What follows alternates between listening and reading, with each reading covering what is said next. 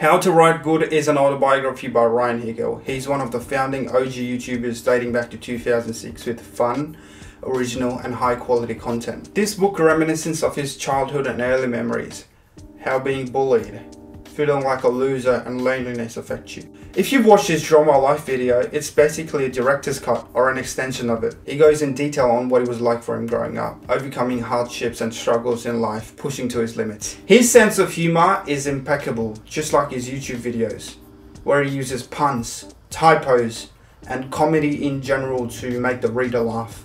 This book also teaches you how to write good along his journey. Even though it's not that fleshed out, you can always learn what he has to offer. He keeps it short and sweet. With the immaculate writing and comedic delivery, it never feels boring.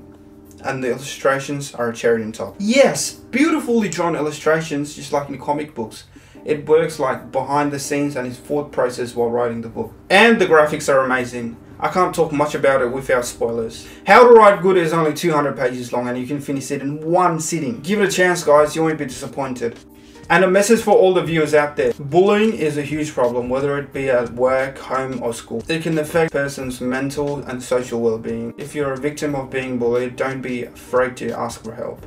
Or if you're in a position where you can stop bullying, please stop it. It goes a long way. All in all, this book was a personal memoir on how he went from an ordinary kid to a YouTube superstar. I wouldn't mind a sequel for this book where it talks about his growth on YouTube, life behind the camera, how YouTube has changed over the years, and all his transition from YouTube to Twitch. Ryan, if you're watching this, I love you in the most heterosexual way. Tee.